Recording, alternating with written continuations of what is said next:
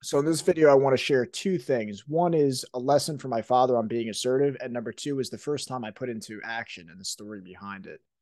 My father taught me a lot of lessons in life, but one that always stuck with me was his lesson on being assertive. When problems arise in life, we are often called to fight or flight, aggression or passivity. The answer is found in assertion. And when found in conflicts of life, stick to these three steps. Number one, identify specific non negotiables. Specific non negotiables are things that someone has said or actions they took. The more specific, the less room for more conflict. This is strictly for conveying information with zero blame. Number two, how it makes you feel. When someone speaks or acts in a way that makes you feel a negative way, it is your responsibility and yours alone to make it known. Number three, make a request. After being specific and addressing how it makes you feel, part three is to make a request of the other person. What do you want to change from their other person in how they treat you moving forward? An example of this three-step approach can be like this. On Tuesday and Thursday of this past week, you did X and Y, and it makes me feel X. Moving forward, I'd appreciate if you don't act this way with me. I'd like to make one thing clear. A request doesn't mean the person will change their behavior. Requests can be accepted, denied, or negotiated. This approach is the ability to stick up for yourself and to effectively communicate issues. All situations are subject to interpretation, and oftentimes over-reliance on feelings can lead us to see problems that aren't even there. If you are truly in your heart wronged in a situation, stick to these simple steps to address the issue at hand. I hope that was helpful for you guys. It was definitely helpful for me. So I want to share the second part of this video, how that really helped me in my life. And I was working at a job at a time. I was a contractor, and being a contractor, you're around a lot of like rugged dudes, and they shoot the shit. They don't speak as everyone else does. But the the man I was working for at the time was oftentimes he would become a boss, become very bossy, and he would speak down to the people that he was working with. And he would do this multiple times when he would speak that way to me, but it was my responsibility to say, if I don't say anything, he'll continue to do that, because we people will treat us as we allow them to be treated, allow ourselves to be treated. And they might see that as normal. So that's the whole thing. There's so many different, it's subject to interpretation, as I said in the post. But this was something that continued to happen.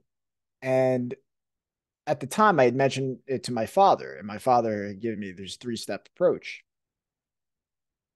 So the next day I go into work, and my boss is, he says something to me. He says something that is like, you're doing it all wrong. You're doing this wrong. You're doing that wrong. And he was coming from New York to South Jersey. It was probably 2, 3, if not more, 3 hour trip. Um, so he didn't have to be out there, but he was spending his own time to help the guys on the job. But he said something, and then I said to him, I said, "Can I talk to you?" And he says, "We don't need to talk about anything." And I'm like, "Oh, great, that didn't go as planned. This whole three-step approach is going to shit." So let it pass, and I continued working. And then he had said something else. And then I looked up at him. I said, "We need to go outside and talk right now." He goes, "You don't want to do this." That's what he says to me. He goes, "You don't want to do this." So we go outside, and meanwhile, I give this three-step approach, right? It sounds nice. It's easy to hear. But when you're in those situations, that's when you need the three-step approach. It's for getting out of your comfort zone. If you're someone who's introverted, this is for you, right? And if you're someone who's extroverted, it's for you too, because you could just blow up. So, which is not the approach. You can just be aggressive. We go outside. He's sitting there. I'll never forget it. He's sitting there and he's like, "All right, what do you got to say?" And I just focused right on this three-step approach. And the first thing was, again, specific non-negotiables. He had said specific things the past few times that we had met, right? And they were very like, it was like bully. I felt like I was being bullied. It felt like it wasn't like he's the leader and I look up to him and I'm supposed to follow his direction.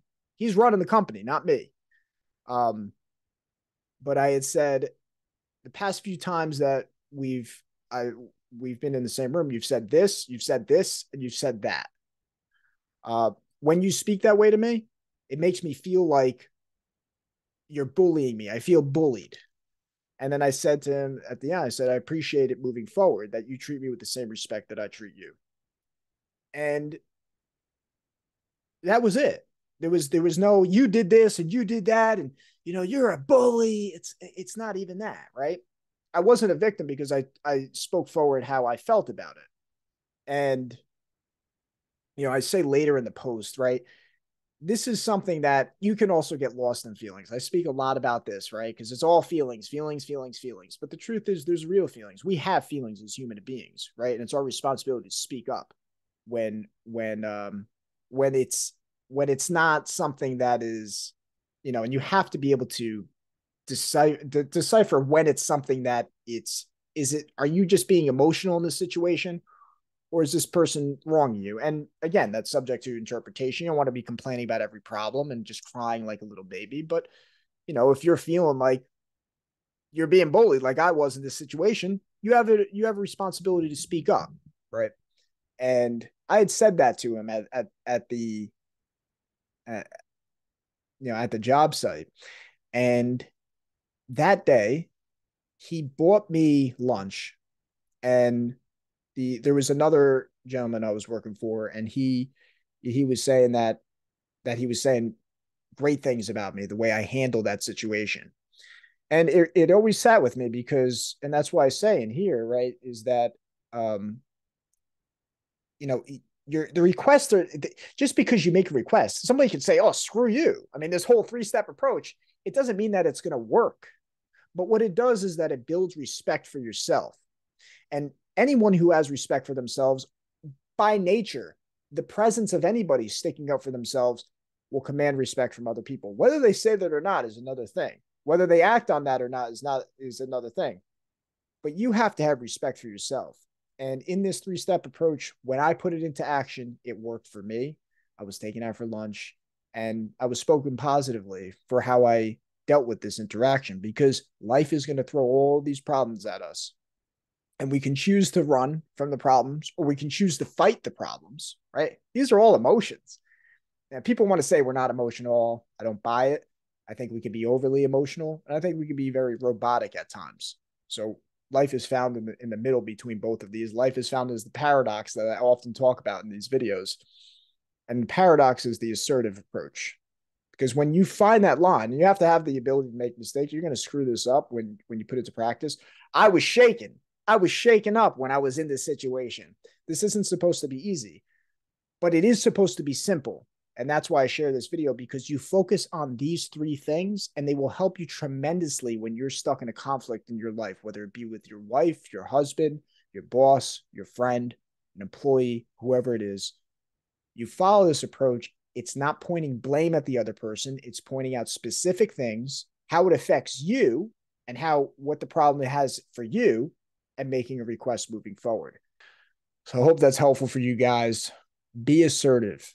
And if you found this valuable, you'll find the conversations that I had with my father very valuable as well. I've done, I believe, 6 podcasts with him now. One is on the way. It should be released shortly, but learned a lot from his wisdom, and I know you will too.